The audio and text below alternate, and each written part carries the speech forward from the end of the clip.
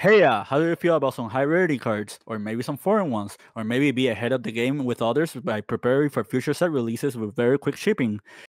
Check out EJ Gaming and use code British5 on checkout for 5% off on all your orders. Link in the description.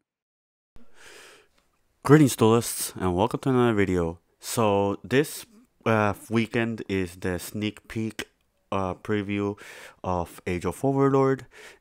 Basically, what that means is that local OTS stores sanctioned by Konami have store owners have cases and like boxes of the set, and it gives them like as a preview to the players before the official release.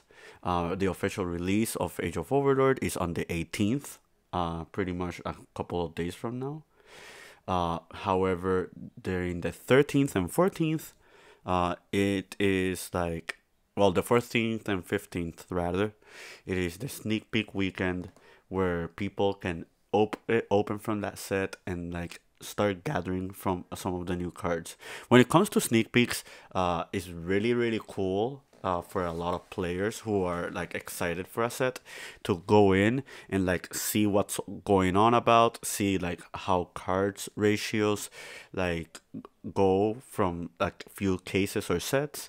At the same time, it's also very volatile when it comes to like spending, because until the mass release of cards in a set, uh, people are going to be on high demand for certain cards, meaning that people who do like end up picking up certain cards in the set, like end up getting like stuff that they want for their decks or strategies. They can pretty much gather it beforehand and don't have to worry about when the set actually releases for them to receive such cards. Um, that being said, so yesterday I was in two locals. Um, Basically, I was like 15 plus hours between locals, trading, discussing, deck testing. I played in a tournament as well, which was like with the AGOV stuff, like legal, like just for that particular event, which was really good testing. And yeah, overall, yesterday was a full day of Yu-Gi-Oh! I'm recording this on the Sunday 15th. I did a lot of testing and everything on the 14th. But yeah, today what I'm going to do is showcase you the first ever deck profile I have for post Age of Overlord. Um, by the time this deck profile is released, this probably would be like my probable deck choice for the foreseeable format, unless I am more satisfied with other options. That does not mean that I won't be playing or testing other decks. It just mainly means that this deck showcasing you right here will probably become a priority. Um, but yeah, without further ado, let's begin. So the deck I'm showcasing today, if you haven't noticed it by the screen right now, is going to be Labrynth. For people who have already been here on the channel, already know that I've been testing a Labrynth hybrid, and I have been doing fairly okay with it. I'll go with the deck ratios and then I'll explain like how was my initial testing with the deck. Um, just not to waste any of you guys' time. So yeah, let's begin. So 3 Ariana, 3 Stovey, 3 Chandelier, Cool Clock, Lovely, Lady, Arias.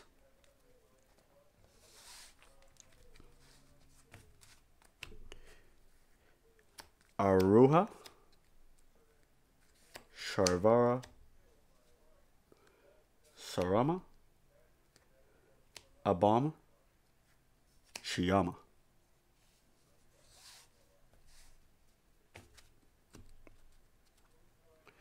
Labrynth, Prosperity,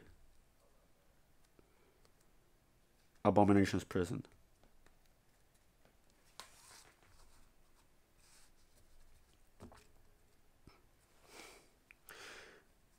Welcome,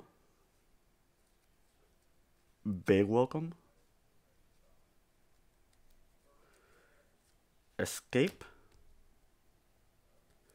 Chamber, Karma, IDP, Skill Drain.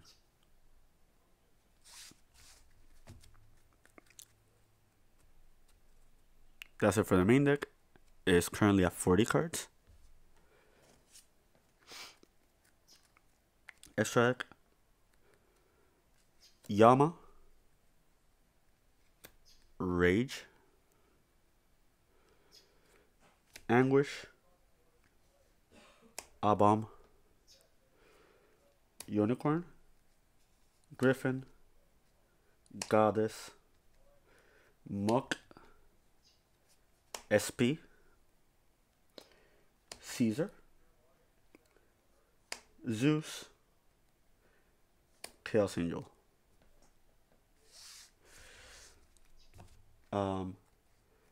I won't showcase you a side deck just yet. I will get to explanations of stuff that I did side that were relevant. But let's start with a few things. If you notice the extra deck, you will notice by counting it is 14 cards. The 15th card in the extra deck was Typhon, the Stellar Nemesis Star Crisis. But I had it lent like at the time I was testing it, and I had to return it. Basically, everybody who pulled it either kept it, traded it for something better than I was offering, like got rid of it, or just like, yeah, pretty much those options. This goes back to what I was explaining earlier. When it comes to sneak peek releases, unless you are like in a high demand of getting certain cards because you are rushed to play them at the event and you don't have to, and you don't want to like wait for the official release, I'd say just hold back on prices, because once the set mass releases, cards that are not like super high end rarity like the Stellar Crisis will just go down in price, like way more than what it currently is at. I was fortunate enough to like manage to get SP and like pretty much the entire deck, because shoutouts to One Rocky Boy. These are basically his stuff. I managed to pick up 2 copies of the Arias as well. I will get to that explanation in a moment. And yeah, I played at like an AGOV, post AGOV tourney, and I had 1 draw and 2 losses, and all my draws and losses were basically because of misplays.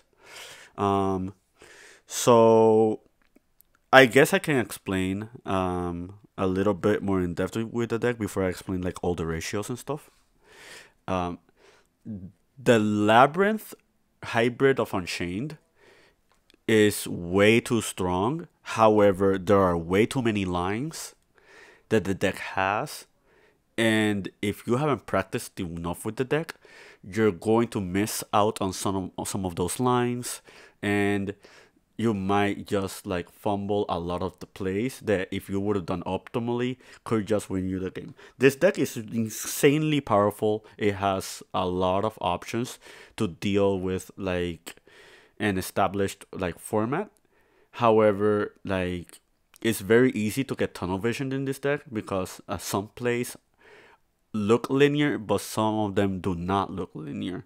Both Labrynth and Unchained separately are 2 linear strategies, but once you pair them up together, it stops becoming a linear strategy. There are way too many more lines and combos and like scenarios and like situations that you're going to end up with this hybrid than you have would have ended up if you were playing like just a solo version of one of these two hybrids.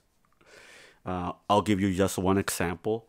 Against the tier, yesterday I faced tournaments, and I was in a situation where my opponent had Bahamut Toad, both Mudora and Keldo Engrave, Soliak and TC Boo in the back row, alongside Scream and Perlo Rhino.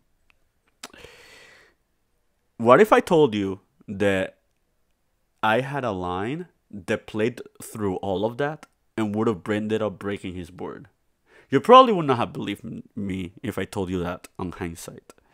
But to give you more context, like it was a situation where he ended up milling a bunch of my cards, and one of the cards that he ended up milling was 2 copies of Big Welcome in the grave, and I had a moment where I had the Unchained Soul King Yama in rotation, and adding to that, like I had a bunch of Labrynth monsters on grave. I had a bunch of Unchained monsters as well.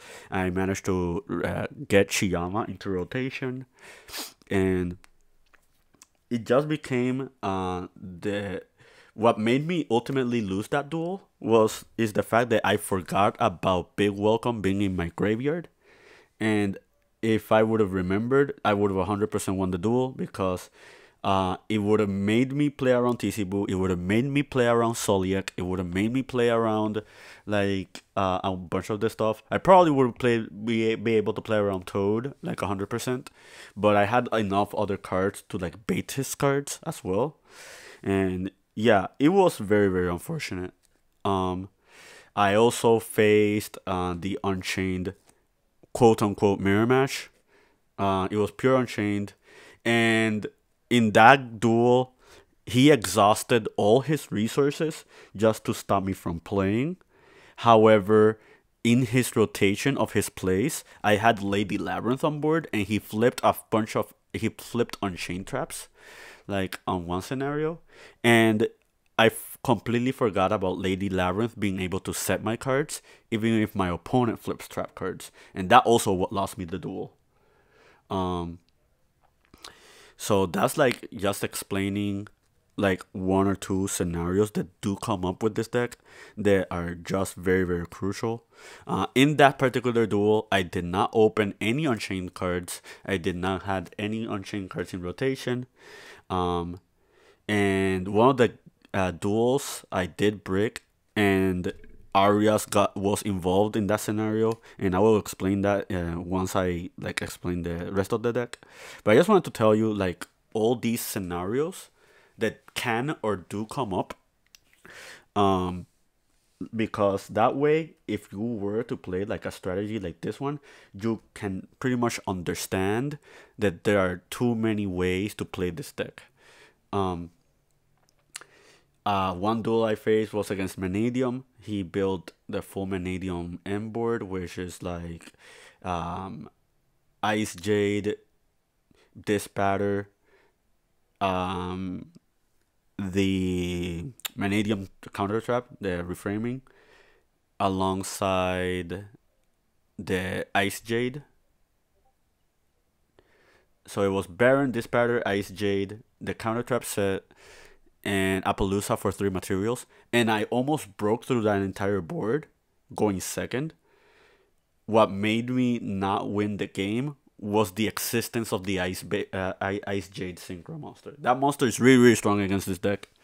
So if you're an Unchained player, like, be wary of that card like being summoned if you're facing against the Manadium deck, because that card is really, really ridiculously strong, and if it resolves, like it can outright like win them the duel against you. It's incredibly hard to get rid of that monster.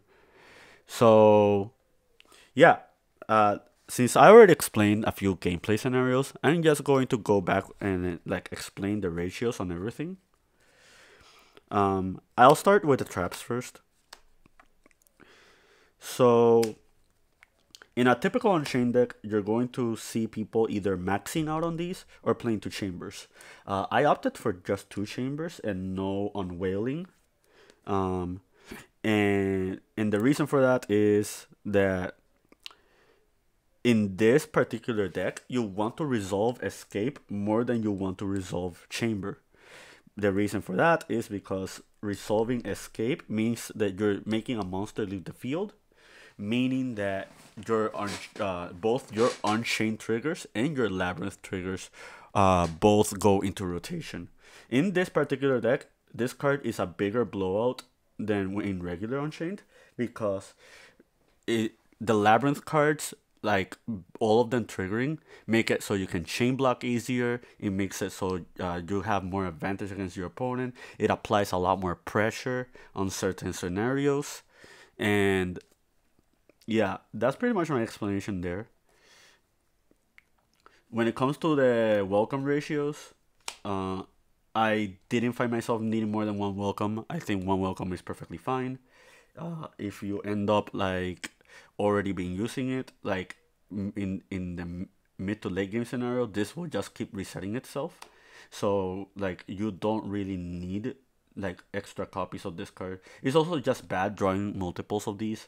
So at the end of the day, like you're perfectly fine with just one. Big welcome is a 3 of, like that is like the most important card, like probably in the entire deck. This card is just ridiculously good. Like it's good even in the context of using your own monsters. Something really cool with this deck is you're noticing the 1 copy of skill drain here. Big welcome makes it so you can use your monsters even under skill drain. So that's really cool in that regard. This deck has a lot of big beaters, so that's another reason for like skill drain. I was asked why was I not playing Imperm in this deck. So despite Imperm having synergy with the Labyrinth spell and the Lady Labyrinth, I just didn't like Imperm because it is a 1-for-1. This deck is already good at making 1-for-1 trades with your opponent because you have a lot of cards that are just like really strong when facing certain boards. There are French scenarios where Imperm would be very helpful. For example, the Ice Jade one that I explained earlier. That one is a situation where it can come up against other floodgate monsters like Abyss Dweller or stuff like that. Imperm could be like very beneficial. However, I just felt like outside of French scenarios where the matchup is just like bad for you, you should be fine against most decks with just your engine cards. And I didn't want to be in a scenario where I'm just trading an Imperm with my opponent and have it not be effective and just down a card because my opponent just kept playing despite me using the Imperm. And like my Imperm being like an Unchained monster or being a Labrynth monster or being like an Unchained trap or Labyrinth like trap is just a lot more beneficial from my end than if something were to be played like Imperm. You can still play Imperm. So now I'm going to talk about skill drain. And I guess I'll talk about Canon and IDP. So going back to the Imperm explanation, I wanted traps. I wanted my non-engine traps to be very impactful traps. Like I wanted the trap to trade more than 1 card with my opponent. And I felt like these 3 cards did that very specifically. The weakest out of these 3 is Ice Dragon's Prison. However, Ice Dragon's Prison being a trap that removes a monster on the field means that your Labrynth monsters will trigger, meaning that it actually has significantly more value despite it being like a 1-for-1. Another really cool thing about Ice Dragon's Prison is that against certain scenarios, for example, like the tier limit matchup, let's say they have like the Soliac Kaleido Heart setup. Kaleido Heart is a fiend type monster, meaning that if you control any of your regular monsters on the board and they try to Zodiac you, you can IDP, bring something back from your opponent. It can be any monster. Banish your own Fiend monster they're targeting with the Zodiac, and then banish the Kaleido Heart because it is a Fiend type monster, and they lost their Zodiac activation and then they lost their Kaleido Heart. That scenario did come up for me like once or twice. Also against the quote unquote mirror matches, this card is also ridiculously strong. That way you have like a card that is a significantly strong and advantageous card against your opponent if you're facing that matchup. Like, that's the value I have behind this card. Daruma Cannon does not trigger your Labrynth card or Unchained cards. However, this card is really, really strong, especially now with Arias, because now this card is like spot removal, like in certain scenarios against like certain decks. Like, I'll give you an example. Let's say you're facing a purely player and they have like double Noir on the board and you just have Arias and Cannon on hand. You can dump the Arias, set the Cannon, and then just flip the Cannon immediately, and they can't do anything about it. Because like the Arias gives you the permission of activating a trap on the same turn. So on that regard, this card is also really, really strong.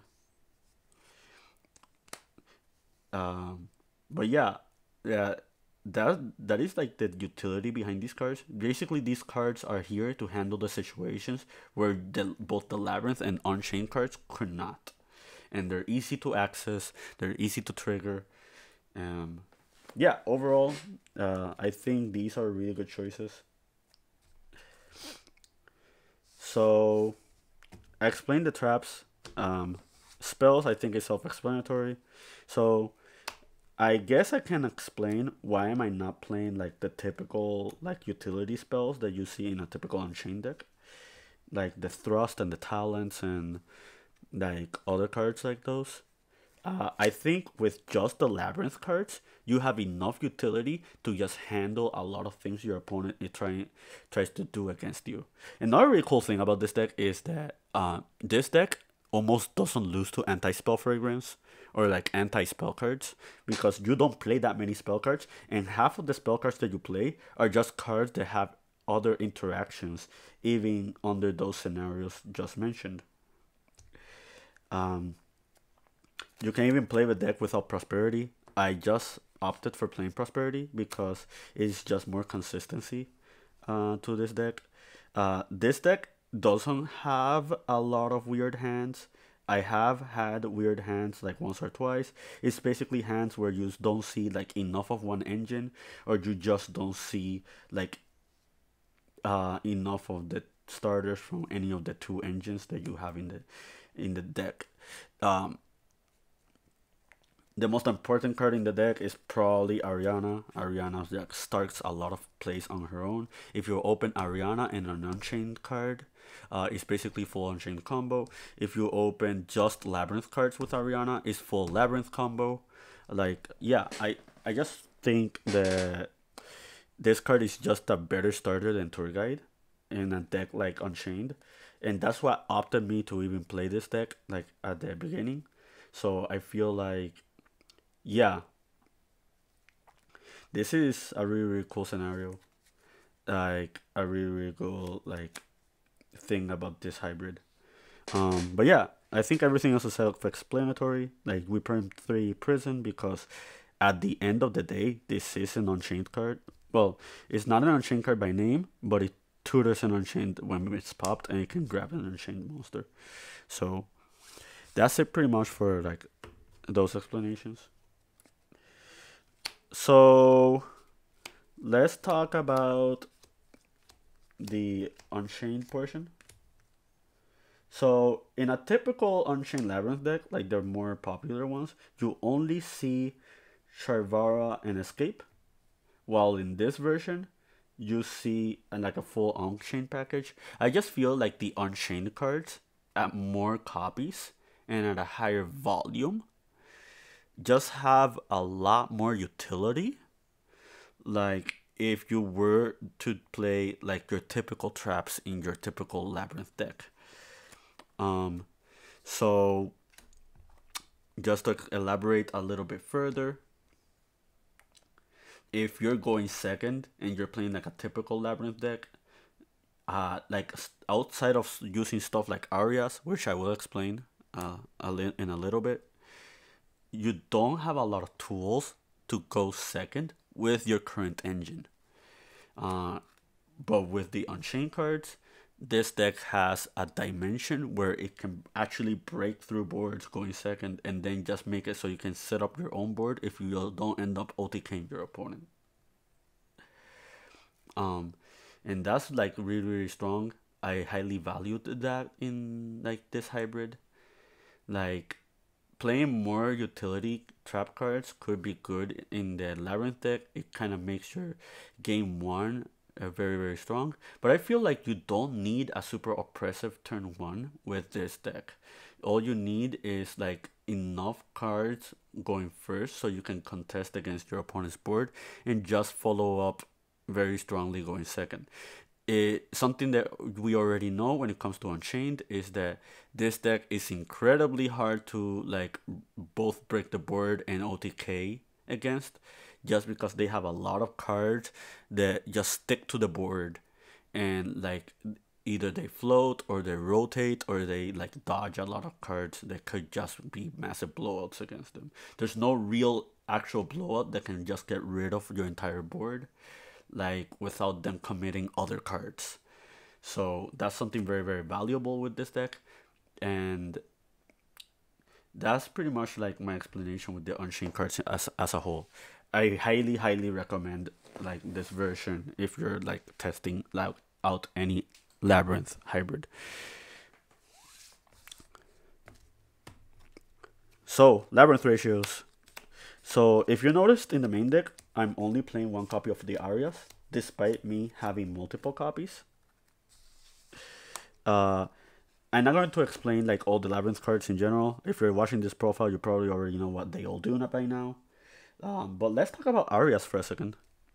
So when Arias was first revealed, a lot of people were tunnel visioned on the application of this card on turn 0. Basically using this in your opponent's turn to just flip any generic trap and just use it against them. They could just outright stop their plays entirely or kickstart your engine if you're playing a deck that is not Labrynth. So that scenario almost never came up for me. Instead, the exact opposite happened. I had this scenario where I tried multiple Arias and I just kept opening multiple Arias with no real card to actually set with them. I also tried a hybrid where I played like multiple Arias and just maxed out on Daruma Karma Cannon because I feel like going first, this is like one of the more impactful traps that you can use against your opponent if you're going first.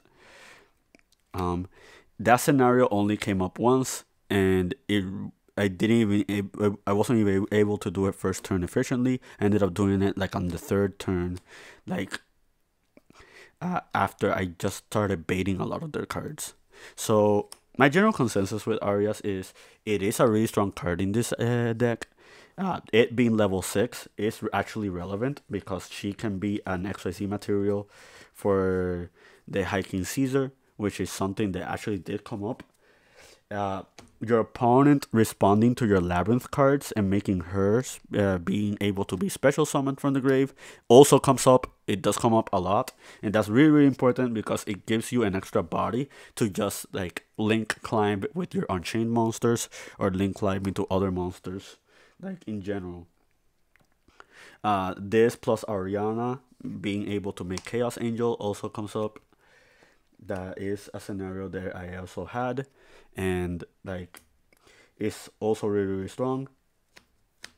Like if you're going second and you're trying to contest a board, if you normal summon Ariana and they let it go through, what you can end up doing is like you can end up grabbing Arias and then you just use the Arias set your trap, flip it, and if your opponent tries to like respond to it, you summon the Arias, and then you can like synchro these two into Chaos Angel, and that's just another disruption against your opponent.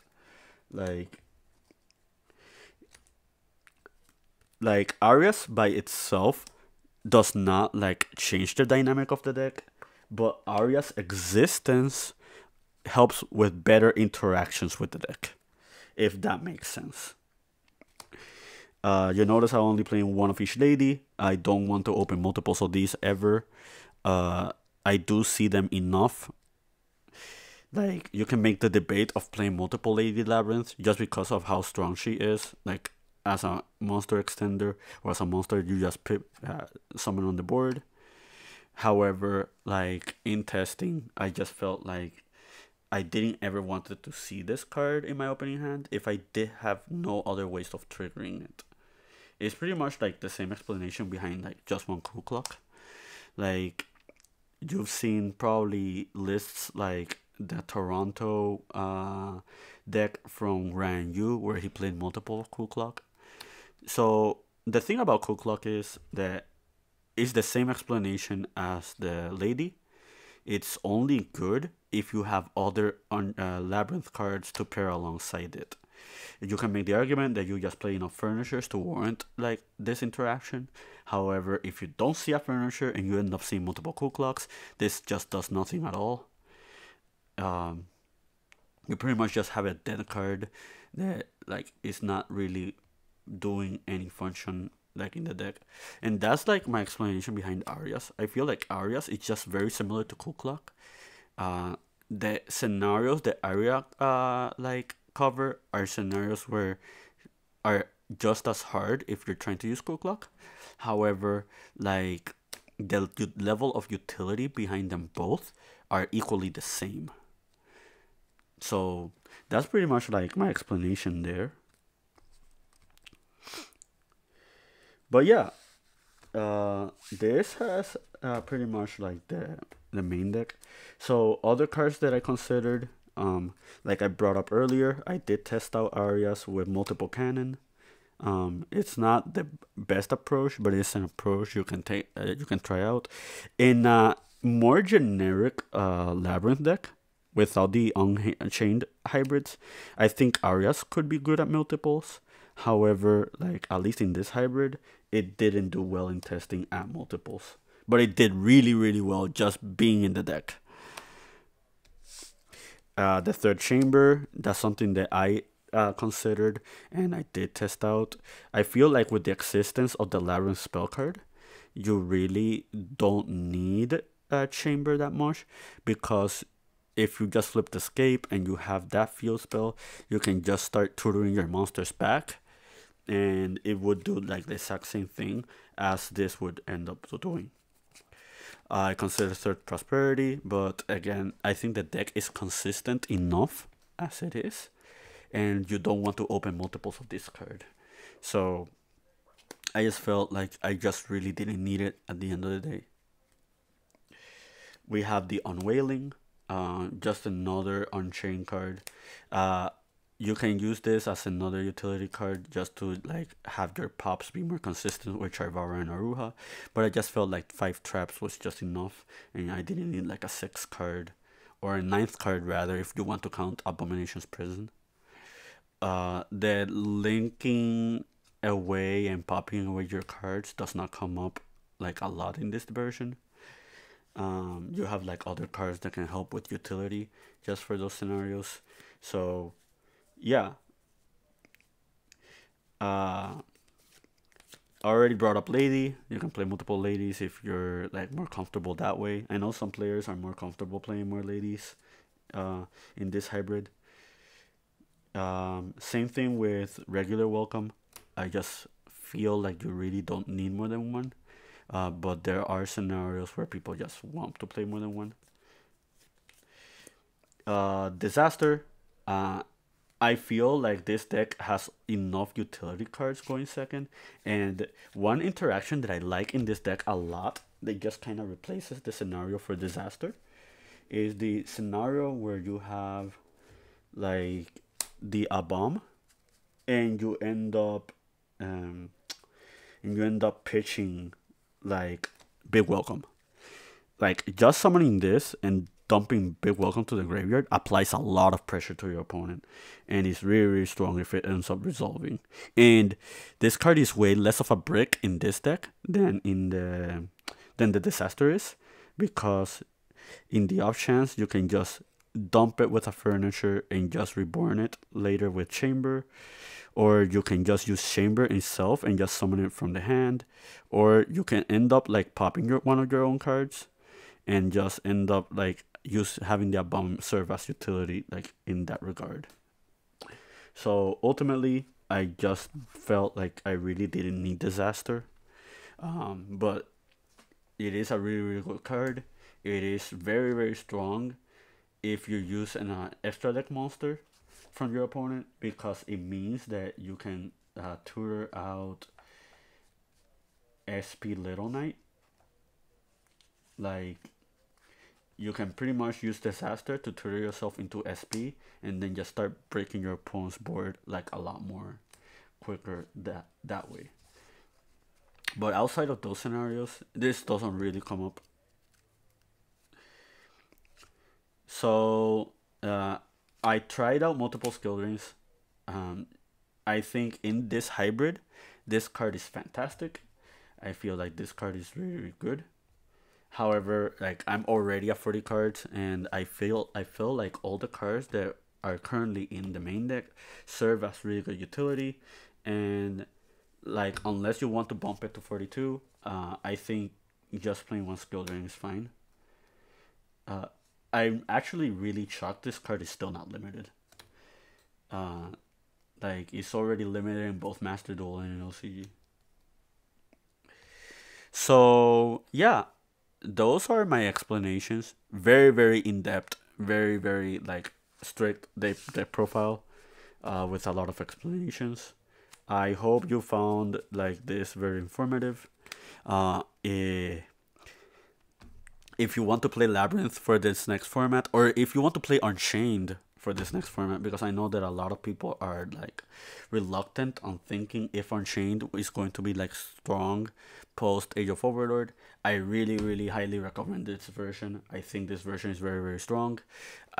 Depending on how my testing goes with other decks, this might be my go-to next deck like post AGOV. But yeah, that's it from me. Hope you found this informative. I hope you found this to your liking, understanding. Keep practicing and keep dueling.